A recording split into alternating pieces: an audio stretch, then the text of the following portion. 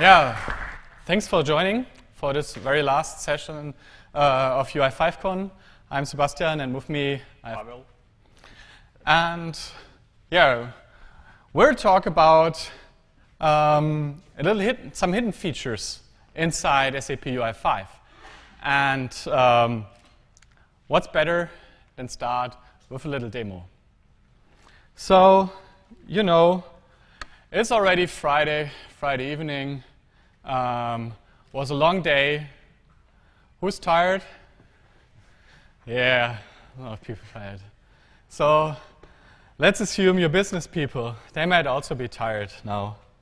But they still have to work with my app. They have to go in there and still have to manage some stuff business people do. But you know, maybe we find some Easter egg to get a little bit of refreshment here. And you know, so many demos went wrong today for me. Now I'm really angry, and I really want to shoot them all up. So that's my revenge now to all these ugly demos. So let's remove them. Bam. Just go away. I don't like it anymore. And maybe down here, this control, I just move it into the right position, and bam, it's gone. Gone, gone, go! Go away, all go away. All go away. And that's something we haven't just implemented in this single application. We just have also another app. And also here, we'll have our little shoot 'em up Easter egg here. So let's start small and then shoot it up. Bam. And now we're bigger. Remove it all. Bam. Filter bar. The table. Everything. Go away. So, Pavel, what do you think? Is it possible for them also to implement that just with a few lines of code? Well, with UI5 everything is possible with few lines of code, if you know what those lines are and you know where to place them. In UI5, we have lots of libraries. So those are just OpenUI5 libraries. But in SAP UI5, we have many more. And in each library, we have lots of stuff which are hidden and developers are not aware of. But today, we're not going to go through all those libraries. We're going to focus on one of them. So we're going to talk about SAP UI.dt library. So you might heard of it, and you all have it, because it's already shipped since 1.30 version of SAP UI5 framework.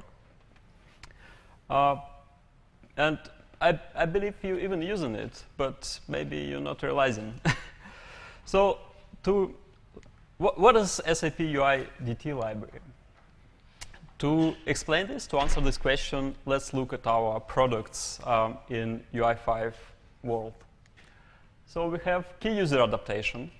So what key user adaptation is? So you can drag and drop controls, you can combine controls, split controls, remove controls on the screen. Then you can populate those changes to some other users of this application. So then they have these changes, they have changed UI.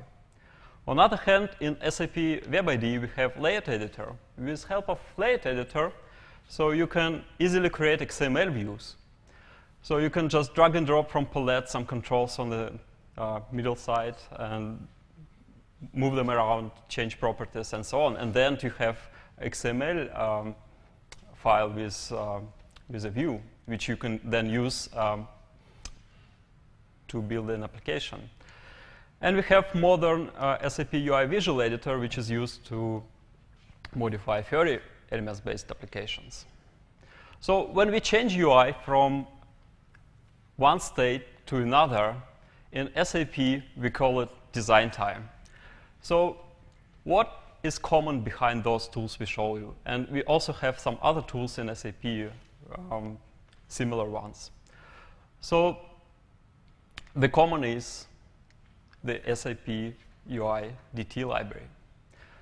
So SAP UI.dt library helps developers to build outstanding visual tooling on top of existing, sometimes running applications. But enough marketing. Let's look into main concepts. Yes. So our design time library has its design time object that a user that starts a tool like UI adaptation or a layout editor just starts, that the tool instantiates. And then we have two main building blocks, overlays and plugins.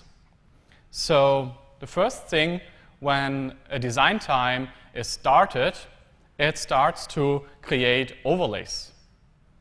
So what are overlays?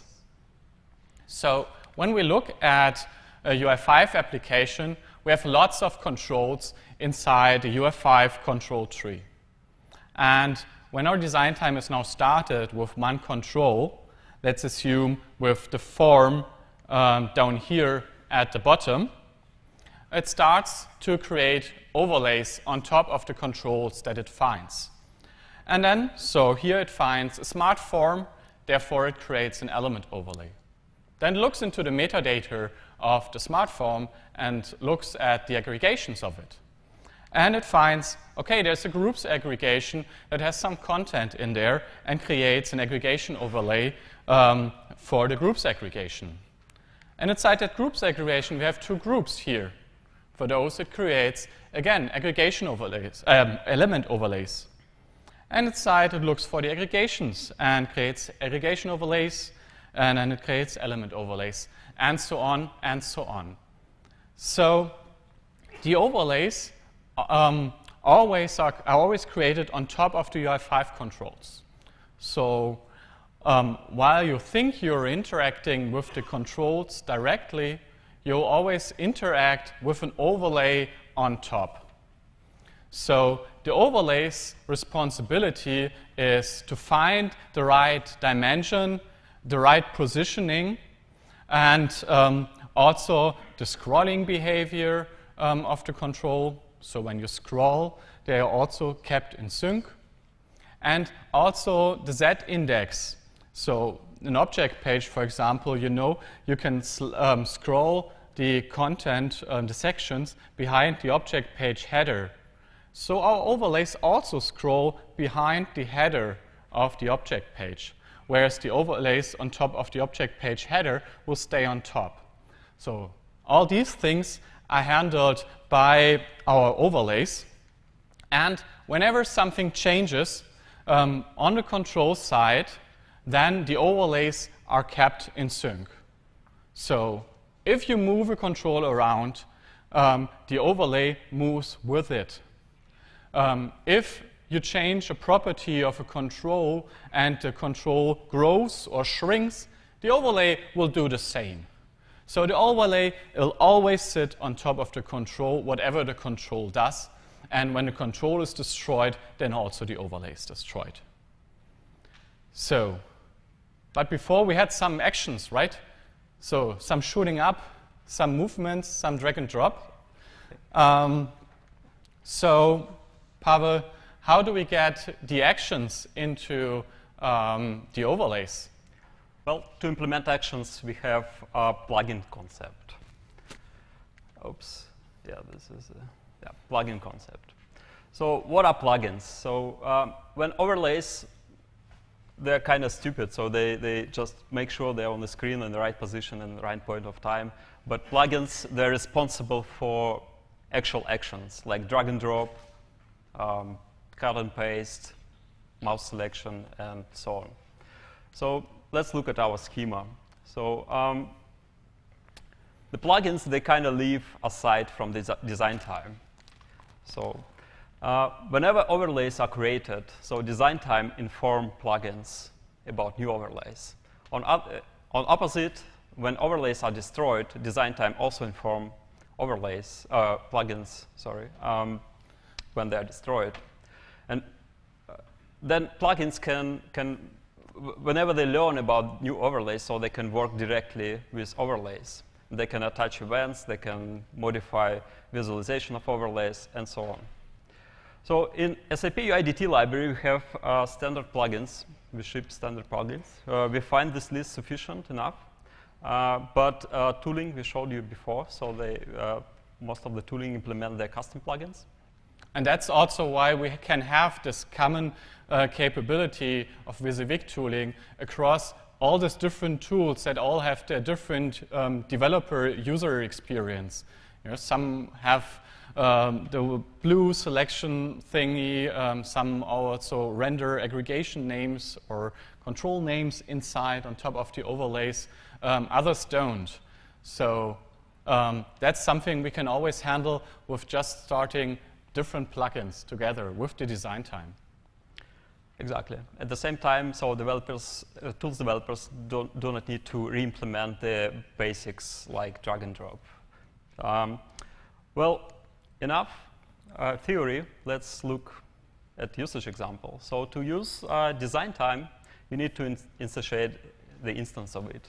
So you need to include SAP UI.dt design time instance class, then create an instance out of it. The second thing, you need to inform design time about the root element. It can be a single element or an array of elements, which make it flexible because you can make on the same page, you can make different areas covered by design time tool. And to bring actions to those overlays, you need to define plugins. So in this case, this is example from our demo application. We used a couple of standard plugins and one custom plugin. Let's have a look how easy it is to implement a custom plugin. So all plugins in SAP UI.dt should be inherited from the base plugin. So first, we need to inherit plugin. Then we need to register, define a hook which will receive new overlays. So whenever new overlays appear in the system, so they will come to this function. And in this function, we simply, it's a simple example, right? So we simply attach a browser event on double click. And on the register element, we just clean up after ourselves. Then we need to implement this on handler event, on click event. So in this on click event, we deselect the overlay. Then we attach the CSS class, which does the whole animation you saw on the screen, so this poof effect. And when animation is finished, we just hide the control from the screen. And I should admit that no controls were harmed during the demonstration, so they're still alive. And of course, you need to stop propagation, because if you don't want to propagate the click event. So, is that? Yeah. So, let's sum up a little bit what we saw here. So, with the SAP UI.dt library, we have the basic building blocks, the instruments that help us to build. What you see is what you get tooling on top of UI5.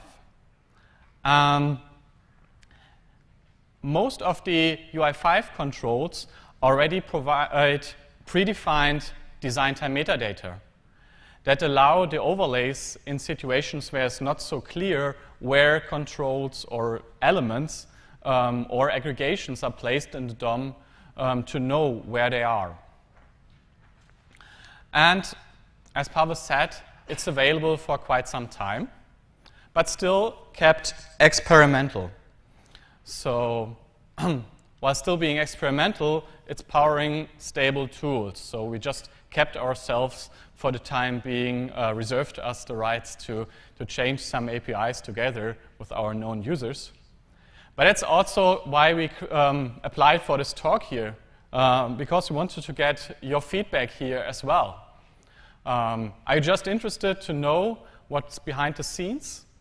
Or are you also interested in building your own what you see is what you get tooling on top of UI5? Outside, I saw a few interesting companies also doing editors and design time environments with UI5 and on top. So if you're interested and if you want us to make that public as well, please contact us, come later to us, reach out to us, and give us your feedback. And with that, we'll just say, stay curious, explore UI5. There are sometimes, even now, some hidden features available, and don't reinvent the wheel. And with that, I want to say thank you for this talk, and yeah. Wait a second. That would be too boring, right? So. What? Yeah, if you want to learn more, you can find source code here. So and slides, they're public already on the GitHub.